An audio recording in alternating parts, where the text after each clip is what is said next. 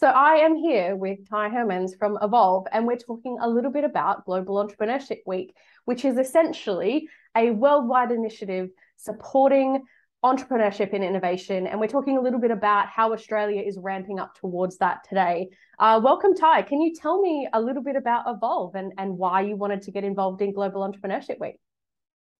Yeah, so thanks for having us. I guess a little bit about Evolve first. So we're a product design, development, and manufacturing business. We're located in the Logan region of southeast Queensland. In the Evolve part of our business, we've got about 180, maybe 200 people working within that part of the business. We design, develop products for individuals and also companies.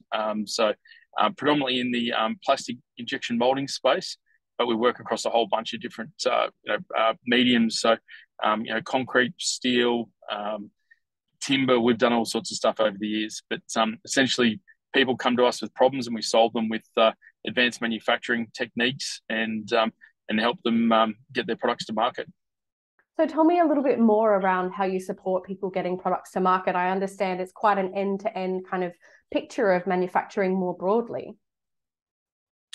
Yeah, look, our customers are very diverse, and therefore the products are very diverse, and also the help that they may need is changes from project to project. So, look, we might have an individual contact us with an idea they've had somewhere along their product development journey.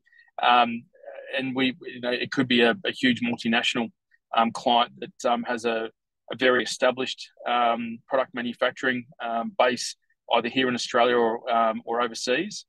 And, in that instance, it might be we're helping them reshore their business. So they've been manufacturing in China for a very long time, and they'd like to bring that home.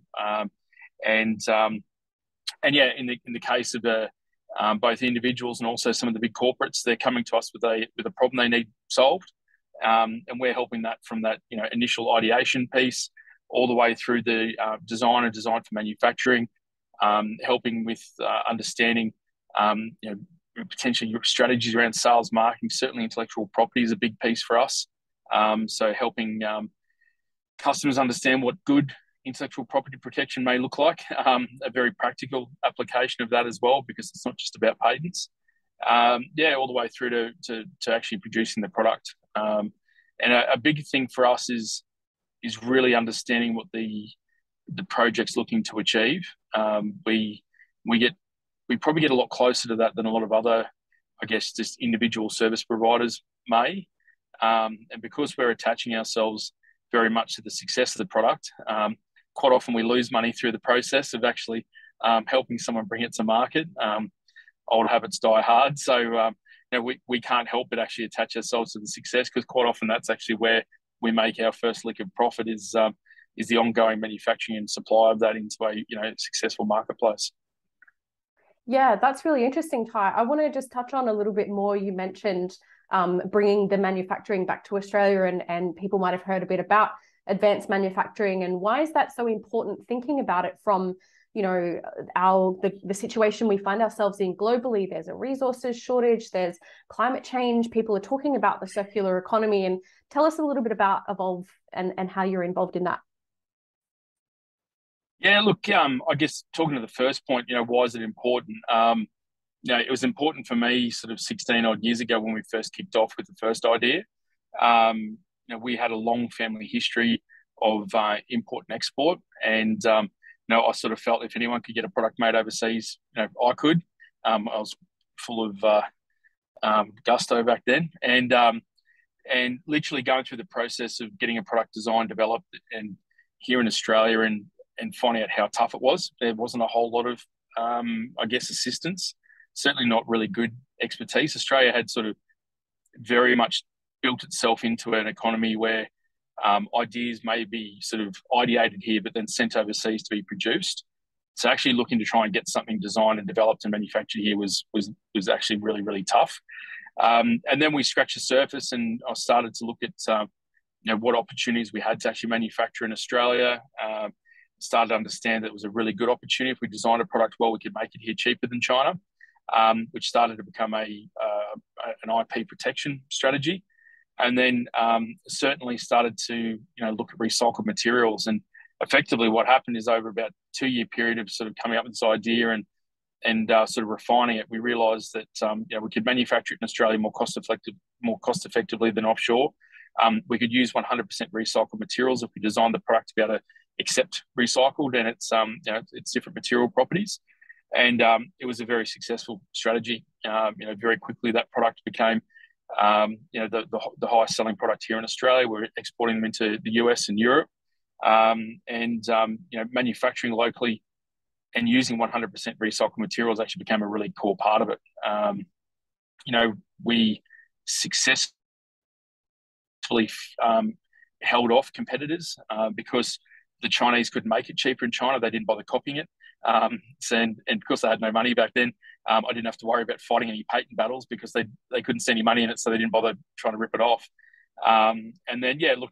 The experience of learning how to use 100% recycled materials was a journey. It wasn't there wasn't sort of a rule book out there. It was a lot of trial and error, establishing supply chains with other Australian material suppliers, and understanding how recycled materials perform in different products. And it's become a real strong suit for us. It was almost natural progression for us to get into recycling. And late last year, we acquired a recycling company. So for us, getting into the circular economy, we've been doing it for a long time. We were doing it before it was trendy. We were manufacturing locally in Australia before it was trendy, and we've been using 100% recycled materials for a lot of our products, again, before it was trendy. And look, where we're at now, we have we have full design, product development, all that stuff that I spoke about before.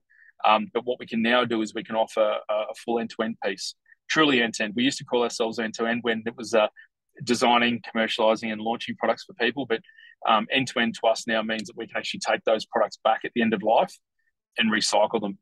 So for our customers, we're designing, developing products that are successful for them, and at the end of the life, we can actually take that product back. So we've designed the products better come back into our recycling facilities, and then actually looping them back into either new products that those customers want, or moving those materials potentially sideways into other industries. For instance, some medical products can't go back into medical. Some food grade products can't go back into food, but they're perfectly good materials to go sideways into mining or pet products or whatever it might be. So, and again, because we've got such a diverse customer base, we're able to sort of move those materials around and make sure that they don't end up in landfill. So Evolve has been part of the innovation community for a number of years, as you mentioned. Why are you excited about being involved in Global Entrepreneurship Week? What makes you excited about opening the doors for Evolve?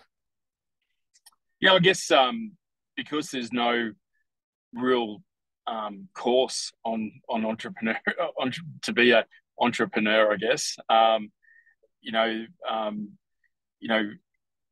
So often you need to learn things firsthand or learn them from people that have been there and done it. And that doesn't just mean success. Sometimes the done it means you've severely stuffed something up and it's cost you a fortune. You had to learn the hard way. So we're very big on standing on the shoulders of giants and trying not to learn too much for the first time ourselves. So yeah, look, us being able to open the doors and hopefully share some of our own experiences and our knowledge with people that want to jump into it. I think entrepreneur is an interesting term. I think some people use it too loosely and some people don't use it enough. So yeah, look, we've over the last 16 years we've done a lot. We've learnt a lot, and a lot of the time that's been the hard way.